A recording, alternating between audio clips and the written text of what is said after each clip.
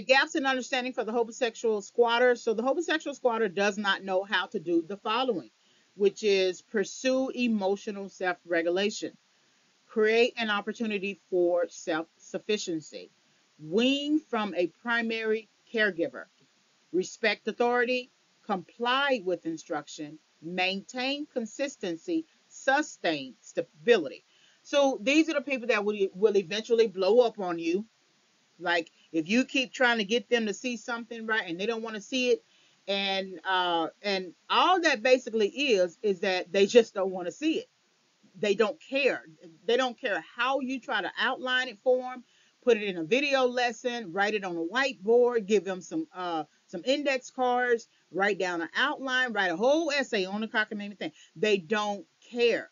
And so a lot of them have, I think, spirits on them that create a very toxic situation, very violent situation that they're going to blow up.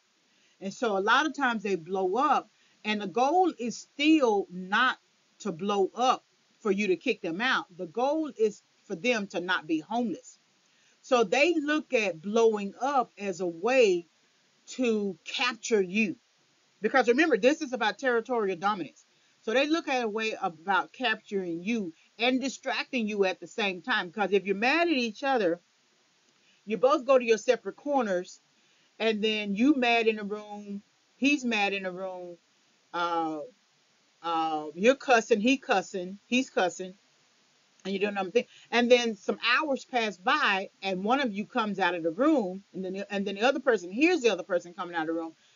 He comes out of the room, and you kind of look at each other, and then you kind of go in silence, right? You're still in silence, and he's playing video games, and then you go back and you watch TV, and then by the end of the night or the morning, you've already had sex again.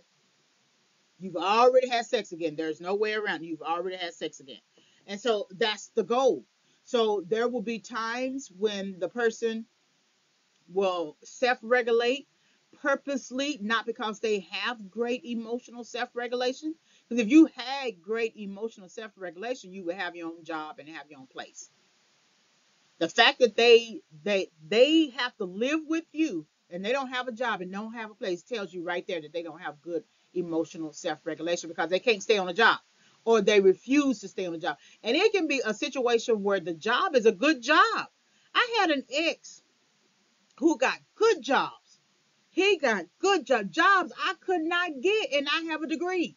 I have 2 degrees, and he got good jobs with good brand name companies, things like that. I couldn't even get those jobs. He would get on those jobs and go good, maybe for the probation period, I guess. And then somewhere he would start acting up with the supervisor. He would start acting up with the people around him.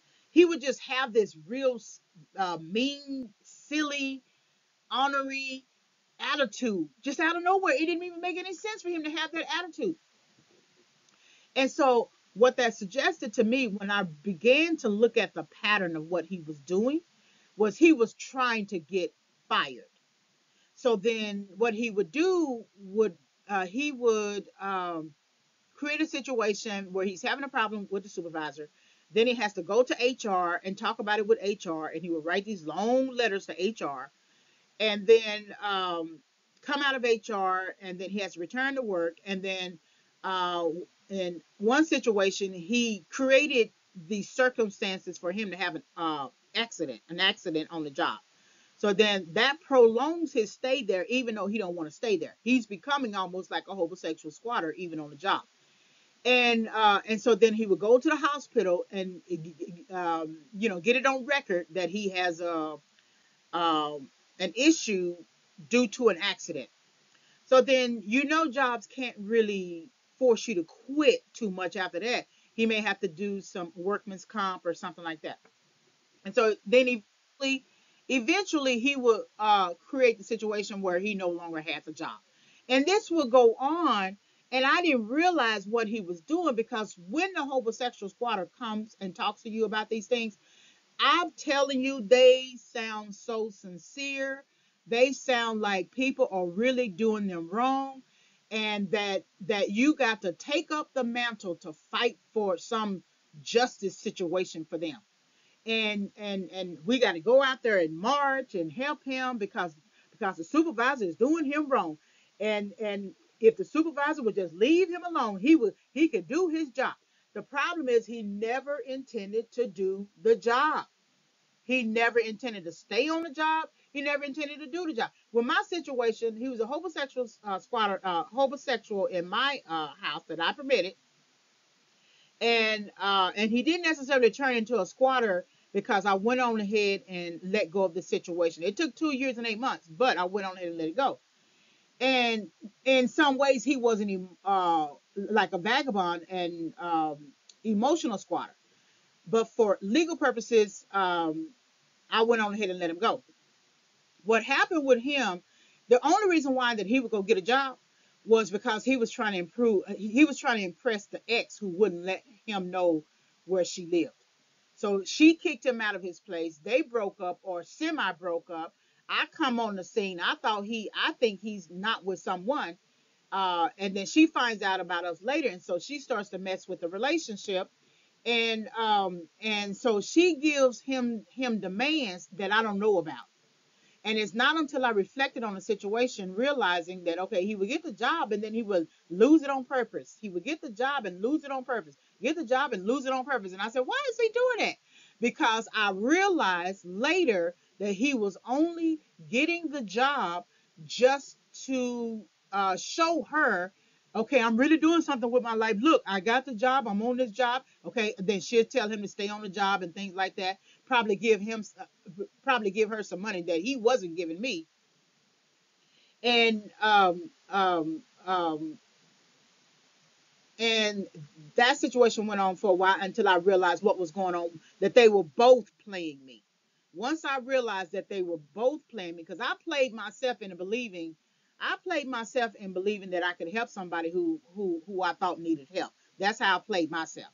Then he played me and selling me this idea that he really wanted to be with me, that it's all about me, and we're working together. And then she played him in a sense that if you do all these different things, okay, I'll take you back. But in reality, they were both playing me. They were both playing me because she never intended to take him back because she never told him where she lived. And he never intended to stay with me because he was always still so tied to her. And he had always planned to go and live with her, even though she never told him where she lived. So they don't know how to pursue emotional self-regulation. Emotional self-regulation in that situation would have been for him to realize that she's playing games and that he needs to make a decision about her being a Jezebel in his life.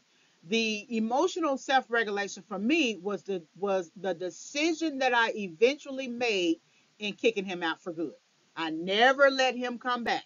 And it's been what, 5 or 6 years now? I never let him come back. And so that was the emotional self-regulation for me. They know they don't know how to create an opportunity for self-sufficiency. Meaning that they don't, here it is, there's an opportunity for self-sufficiency. The fact that you are an adult, you know that you are an adult. It's time to go get a job, stay on the job, keep it, then use it to get the place. They won't take any job. Okay, sometimes, say for instance, you give them the benefit of the doubt. Okay, you're like 30 years old, 40 years old, and you don't want to go work for McDonald's, right? And it could be a number of reasons. Maybe it could be embarrassment. Maybe it'll be too much on your body because you are much older. Okay, then go get a job in a warehouse. Go get a job at Walmart. Go get a job at another type of place. But go get a job. Like I said, he would go get a job, but he would never keep it on purpose. So that means he's not creating an opportunity for self-sufficiency because he's moving from job to job. And you usually need to stay on the job for at least a minimum of 2 years. And then you reassess with that job if you want to stay there for the next 3 years to total 5. But if you're moving from place to place and it's not a temporary staffing type situation, you're not self sufficient. You get a little money here, okay, and then that gives you a little bit of option to go buy some things that you want to do. In other words, you're still acting like a kid, like you're still living in your parents' house. You're still living in your parents' house, giving your mother or father a little bit of money, right, towards something, and then you go and spend all the rest. Okay, while you are an adult doing that. Okay, so at some point in your life, you're going to have to force yourself into accepting an opportunity for self-sufficiency. So that means if you have to go live with somebody because of a situation, that is an opportunity for self-sufficiency. You're still homeless in the situation. Do keep that in mind. You're still homeless in a situation because it's not your place. You're not on the lease, you're not on the mortgage, you're not on the deed. But it's an opportunity for self-sufficiency. Sit that person down. Let's talk. Okay, here's the situation. Can I give you $300? I can save for a place. If I give you too much, it'll be hard for me to save for a place and leave. And if the goal is for me to leave, okay, and get my own place, then can I give you this 250, 300, and then I can work and probably get what I need to get and save money for about 6 months, 6 to 8 months, maybe 6 to 9. Would you be willing to work with me? And I can contribute food. Okay, now you are creating an opportunity for self-sufficiency. It's going to take some time. It's going to take some transition time. It's going to take a process, but you are creating the opportunity. What happens is, though, they struggle to wean from a primary caregiver. So the primary caregiver in their childhood life was a mother or father, or an aunt, or a big mama, or if they were adopted or something like that, or could have been a family member, like if their parents died and the sister or brother took up the mantle to try to raise all the kids. Okay, that's a primary caregiver. What happens with homosexual squatters, though, they try to treat the woman that they're with as almost a primary caregiver, really actually as a primary caregiver, because the woman already initiates all those types of qualities of primary caregiving. She becomes a mother without realizing that she's becoming a mother in the situation. And men will say, well, she's operating in her masculine, trying to take over the role of a man. Well, the man is not doing anything. The man is not doing it. He's not getting a job. He's not keeping a job. He's not doing anything. So then, like most women, we're going to do whatever we got to do to get the situation handled, to get the job done. But the problem with that is that you have changed your role from romantic partner to now primary caregiver. Because if he doesn't have a job, he can't get his own place. If he can't get his own place, then he's living with you. If he's living with you, he's basically homeless. Because, like I said, at any time you could decide to kick him out. Women usually don't kick them out, though. It usually takes us. It took me 2 years and 8 months to kick him out, because a lot of times we feel bad for the situation. We don't want them out there by themselves. We don't want them hurt, harm, and in danger. They could run into somebody. Of course, we don't want them with somebody else, like another girl or something like that. But all those qualities are parenting qualities, not romantic relationship building qualities. So if they have already uh, been struggling with weaning from a primary caregiver who was actually a related primary caregiver, and to now transitioning to you, it's hard to get them out of that mindset. It's hard to get them out of that mindset. They want to be in that mindset. They want to be coddled. It's like the movie Baby Boy. They want to be in the womb, and they want to be able to take from the womb. They want to be able to take resources or whatever. When you think about the situation with the male character, he just moved from women to women. When one didn't work out, and he put a child in her, and then they ended up having a child too. Um, he just moved to the other woman who he had a child with, who he lived with, right? And then when that didn't work, he moved to another woman. He just moved. He was a homosexual squatter. He just moved from person to person, person to person, because he was looking for the primary caregiver. The mother likely had him young, so she didn't have the uh, maternal uh, faculty. So then their grandmother, her mother, which was um, or Big Mama, she took care of him while the daughter was still in the house, or while the daughter was running around, or something like that, right? So that's who he got used to. So he's just moving from his mama to the baby mamas to anybody else who will be a primary caregiver. So then you would think that if they can't wean from a primary caregiver, that they would respect authority and instruction. No. A lot of times they have a problem with the ideal of the caregiver giving to them. Men really don't like you helping them. That doesn't mean they won't take the help, but they really don't like you helping them. Pay attention to people who come up as celebrities, especially men. um, a lot of times what they'll do is that they'll let that wife who they're coming up with help them get their dream off the on track, things like that. But when they finally make it, they drop that woman and they marry a woman who did nothing for them. Look at any situation, celebrity, billionaire, businessman, any situation, they always married the woman who did nothing for them. And so for a long time, then you have to wonder, were they a homosexual squatter in that marriage? In the marriage. They were married. They both had a place. They both were helping him work towards his dream and work and everything. But as soon as he made it and he got money, he went on ahead and left. And so they don't respect authority, meaning in this situation, the marriage would be the authority. The marriage should be good just when we don't have a lot of money and when we do have a lot of money. Why are you now exiting the marriage just because you have a lot of money? Okay? They don't comply with instruction. Like the situation I told, he always created a situation where he had to get fired. And the instructions can be very clear. Go work on this side of the of the department. Go meet that need, or go do this. Go do this report or whatever. And they don't want to comply with instruction, because when you comply with the instruction, you actually advance. If you think about the platoon leader, when the platoon leader says forward march, if you stay in place, you are going to become stagnant after a while.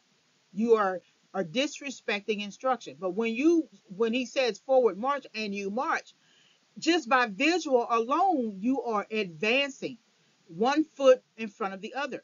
But they don't want to comply with instruction because they don't want to put one foot in front of the other. Because if they advance, then they would have to take responsibility. Then they have to be accountable. Then they have to accept the truth about themselves, that they are grown people. They can't lie to anybody anymore. And people like their conveniences. They would rather not take responsibility, not take accountability, resist the truth, and lie to themselves. So then it's hard for them to maintain consistency and to sustain stability, because maintaining consistency and sustaining stability uh, keeps you on a very narrow path. Broad Narrow is the way. Broad, people like to go the broad way. That's why they like to do all these twists and turns. They go and sell their houses to go in RV. Here it is, they are 60, 70 years old when they should be in retirement, and they would rather go and roam the countryside because they wanted to do that when they were in their 20s. But then they realize when they get to 75 that they shouldn't have done that, that they were already in a stable situation and you didn't necessarily have to sell your house. You could just go on vacation. You can go on vacation. So now they're going to end up having to become homosexual and homosexual squatters in their family lives, right? Or they may have to live in their RV at an RV park or something like that. So they don't know how to sustain stability. Now, if they had multiple opportunities to create self-sufficiency and they refuse, it's going to be hard for them to sustain stability or listen to you about sustaining stability, because they don't respect it. So in other words, not only do they not respect authority, they don't respect emotional self-regulation, they don't respect self-sufficiency, they don't respect the primary caregiver, they don't respect instruction, consistency, stability. So if they don't have respect for it, an honor for it, nothing that you say is going to help them to understand how important it is.